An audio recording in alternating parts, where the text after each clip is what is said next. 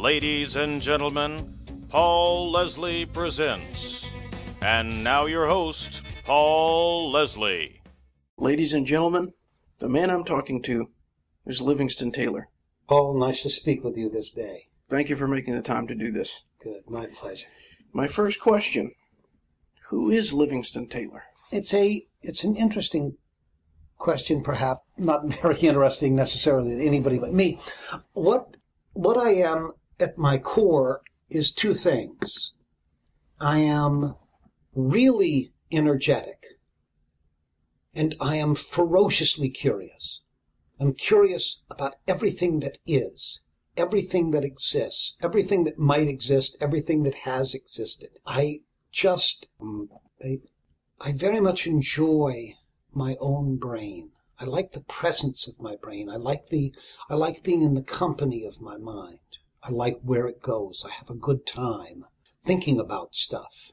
And I think about the minutia of whether it was wise for Kim Kardashian to continue on with the marriage or whether she should have in fact called it off early. That's important to me. I'm curious about it because I'm curious about human nature and about celebrity. I'm delighted with celebrity and people's fascination with it, and I have it too. I am in fact interested on what is not the Montel show, on whichever show it is, whether the person is or is not the father of the baby.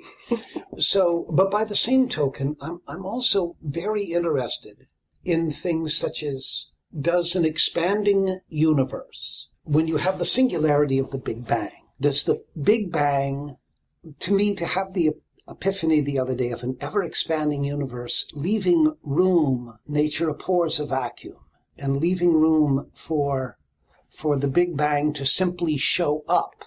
Right now, what we envision is all this stuff around us, and the Big Bang needed to intrude on what was already there, but the fact of the matter is that it simply appeared because nothing was there. And I love thinking about the Big Bang. I love the singularity, the event horizon of black holes. I love physics, and I love astrophysics and atomic particles and quarks and gluons and smashing atoms together. And to me, it's not incongruous to be interested in whether Kathy Lee Gifford should get another facelift and whether it's possible to create an event horizon by centrifugal force. So you would spin a flashlight at a speed that the centrifugal force would be such that you would create an event horizon. I love centrifugal force and how it feels like gravity and what is the interchange between the two. Oh, by the way, interested in everything in between as well. And so it's a rich life, and it's an interesting life. And it's also a life that I don't do well with great fame. I like a little fame. Fame is like a Tabasco sauce. A little bit can be very pleasant. Boy, a lot can be terribly corrosive. So far better to have too little than too much. With all of your interests, could you pick one that is your greatest interest? Well, the question is, how does music fold into all of this? And what music is and does is music is the foundation music is the roadmap home. So I can go on mental adventures. I can journey through subatomic particles. I can go to the forest reaches of the universe. I can leave this universe and go into different dimensions. I can go into some very bizarre places, and music becomes the roadmap back home. I'm always bemused when people speak about music education as being not important to the sciences or to the learning experience.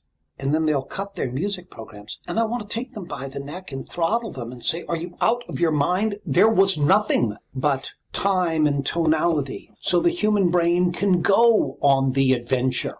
It's not by accident that Albert Einstein played in a string quartet, fairly badly to understand, but music is the roadmap that allows you to go on the adventure, not vice versa. It is so crucial and so fundamental. And so with that in mind, about 22 years ago, somebody asked me to teach at the Berklee College of Music in Boston. And I was on that in a nanosecond because I knew Berklee simply to have an opportunity to be one of the most interesting higher education experiences on the planet.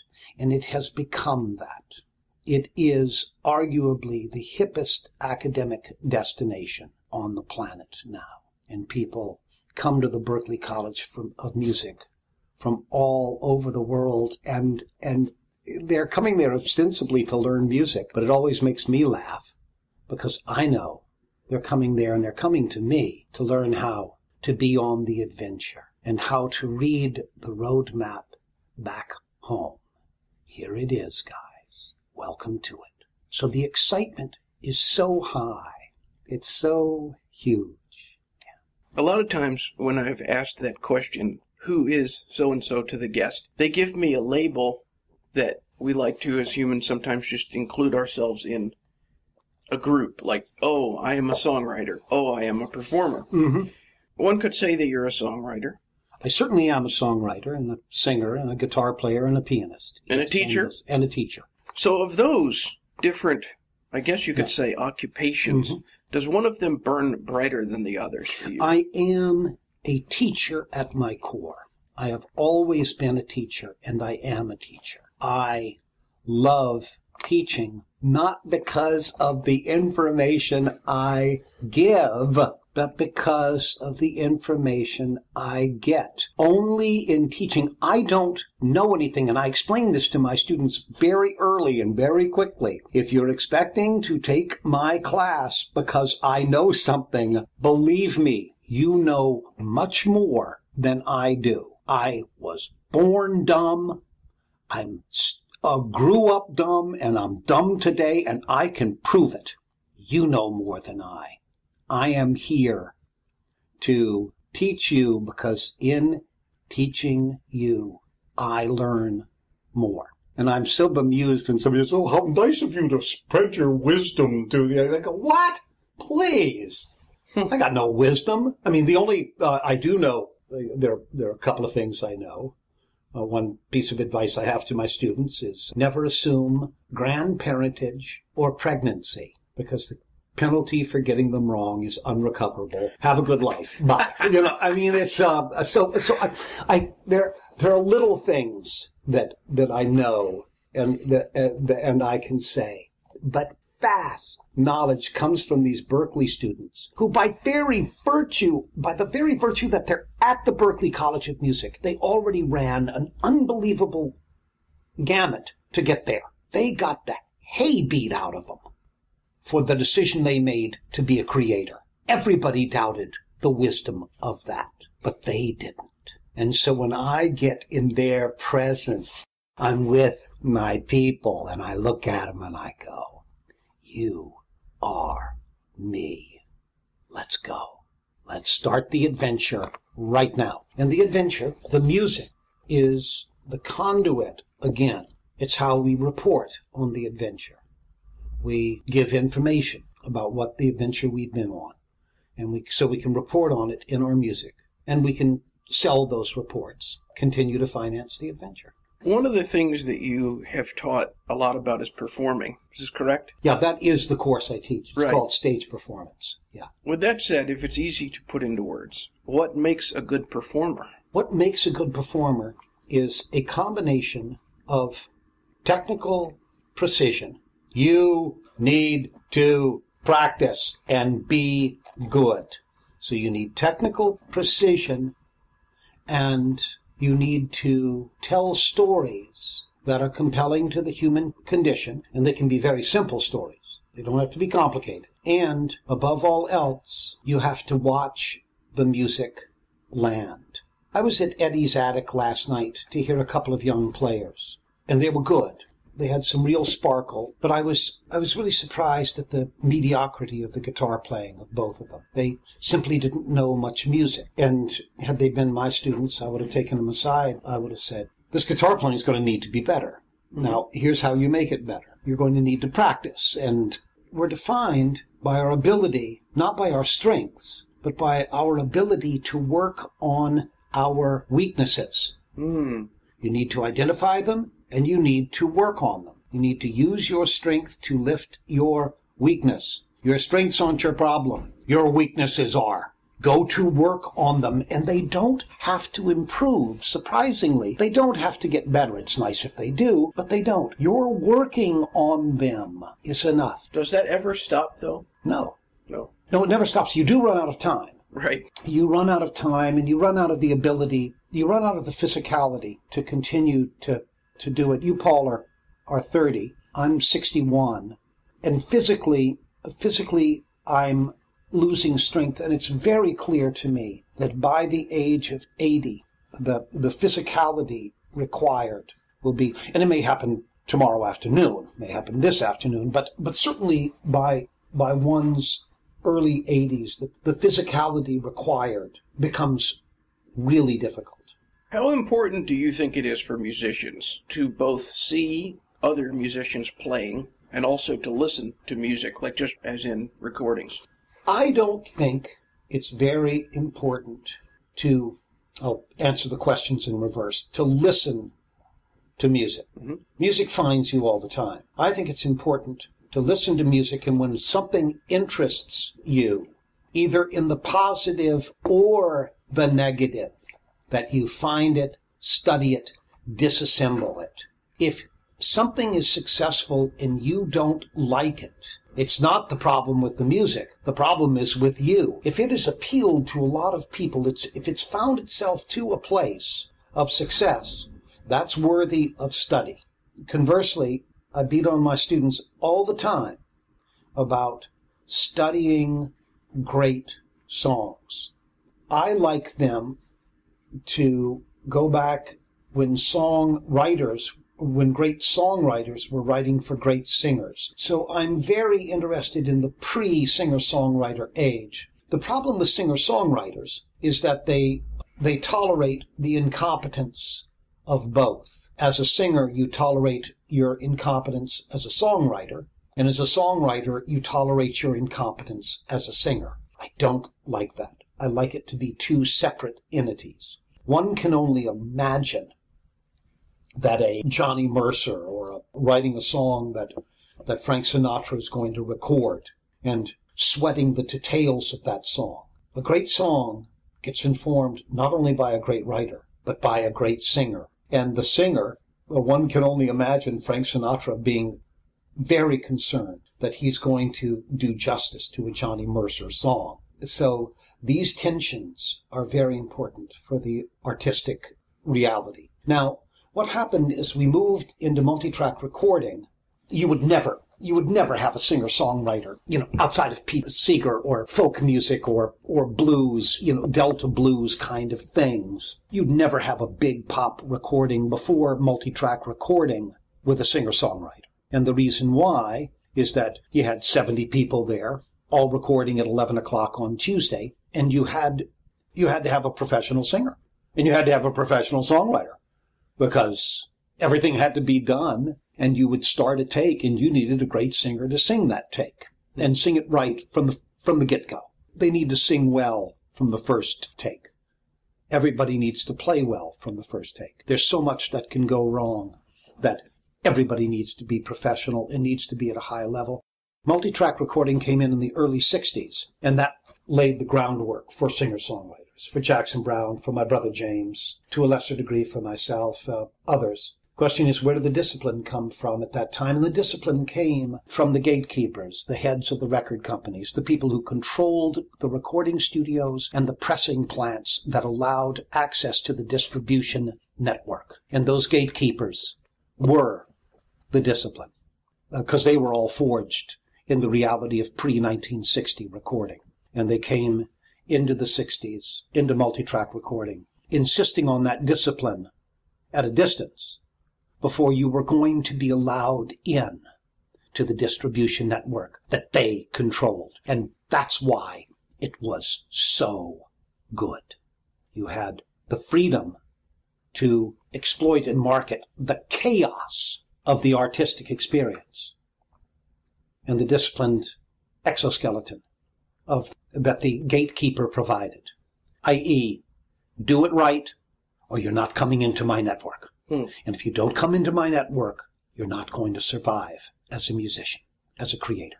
And that's why my students who were born in 1990, 93, 94, are listening to music from the 60s and 70s. Yeah. It's something we never did in the 60s and 70s because every week was a brand new beep, beep, beep, another dump truck backing up of new music. We didn't have to listen to music that was 6 minutes old because it was all out of that factory, and it was a very efficient factory. Oh, by the way, if you wonder if I want to get back to that, I don't want to go back. I want to go forward and recreate it with the internet as the underpinning of it.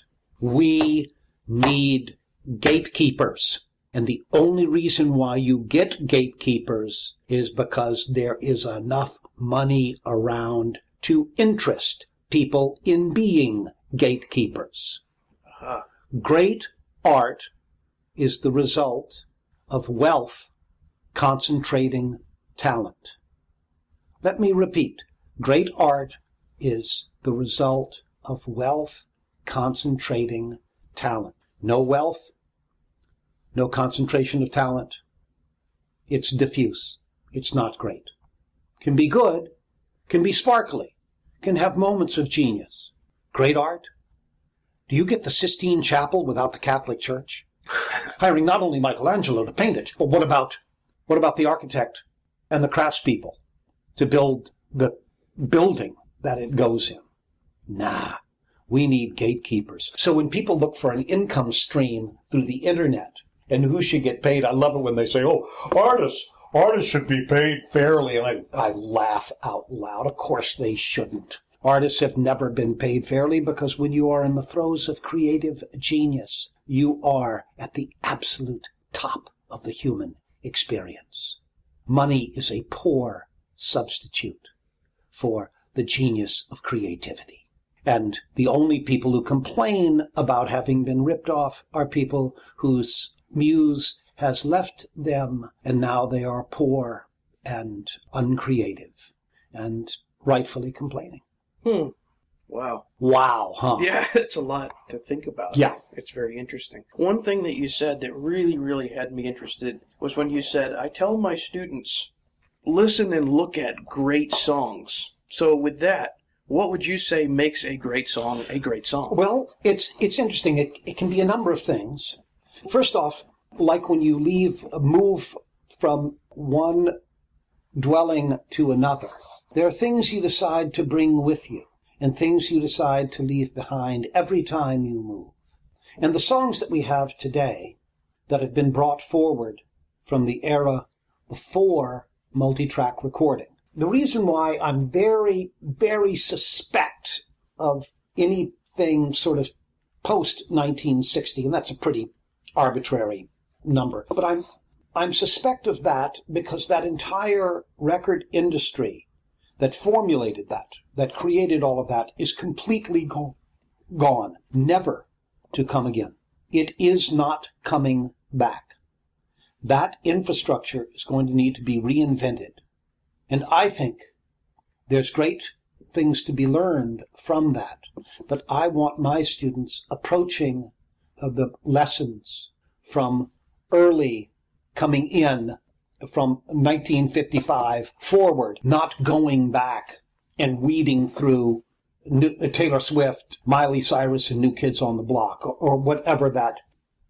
The blizzard of information and by the way, any of these young contemporary artists may in fact be creating stuff that gets carried through that society says that they want to carry on and take with them every time they move. I can't weed out what it is. So I can't direct my students in that direction. What I can do is I can direct them for guideposts to all of that creativity that we decided to carry forward. Ella Fitzgerald singing George and Ira Gershwin's Someone Took Watch Over Me. That's worth listening to. John Raitt singing Oh, What a Beautiful Morning from Oklahoma. Opened on Broadway March 31st, 1943. And was just so explosive. And it's so good. Oscar Hammerstein II is my favorite lyricist. And if I go down this road with you right now, I will never get out of this. So Rodgers and Larry Hart, and the growth of Rodgers and Hart, and eventually Richard Rodgers can't live with Lorenz Hart. He can't work with him. It's too crazy. It's too much. And so then he starts working with Oscar Hammerstein II. I have dreamed that your lips are lovely. I have dreamed what a joy you'd be. I have heard every word you whisper when you're close to me. How you look in the glow of evening. I have dreamed and enjoyed the view. In these dreams I've loved you so, that by now I think I know what it means to be loved by you. I would love being loved by you. Whoa! Whoa! That with Richard Rodgers changes? Whoa! So I'm saying to my kids, go back, find that. None of your contemporaries will know this. Steal this, go back. Take this, steal it, make it your own. Bring it with the precision and the accuracy of vocal tuning and the techno reality of the world you live in. It's so good. You're going to make this so much better than it was. I want my kids moving forward. I want new income streams. People ask me, do I worry about my songs being stolen, i.e. our music being exploited? No. I'm not worried about it being stolen. I'm worried about it not being stolen. I want to be exploitable. Right. My problem is that nothing's exploitable because there is no income stream to be exploited. Mm. And that's a frustration for me. You just were reciting those lyrics. Would you say that you're more attracted to the lyrics of a song or the melody? Lyrics are everything. You must be telling stories compelling to the human condition. If you don't tell stories that are compelling to the human condition, then make sure you are stunningly good looking, i.e. Taylor Swift. Taylor Swift, I love looking at her, and because she is so beautiful, I will tolerate any level of mediocrity in her storylines. Here's the problem. She's not going to be that beautiful that long. Mm. I say to my students all the time, your greatest liabilities are good looks and talent, because the world does not belong to the beautiful and the deserving. It belongs to the tenacious and the fortunate. And you need to tell great stories. And when you are beautiful and talented, you get looked at. But they're going to pay you eventually for you to look at them, not them to look at you. This is why my brother James Taylor and Carole King can sell out sports arenas on tour. Was it a burning desire to see the stunning sexual engines of James Taylor and Carole King? I think not. What people wanted to see is people wanted to hear the stories that moved them. And I say this to my students all the time. When you are 70, someone's going to come to you and they're going to walk up and they're going to say, I hurt so much. I am in so much pain. Would you please tell me the story that you told me when I didn't hurt so badly? And you're going to look back at them and you're going to go, Of course I'll tell you that story. And they will feel better, and you will be of real service. And that's what we're talking about. So do I beat on my kids? You bet. I'm hard on people. I expect them to be of service. To whom much is given, much is expected. And I am quite a bear about this. And, yep, the better you are in my classes, the more trouble you are in. Wow. If you could reflect, what is the best thing about being Livingston Taylor? Well, the best thing about being Livingston Taylor is that, again, I've been blessed with real energy and real curiosity.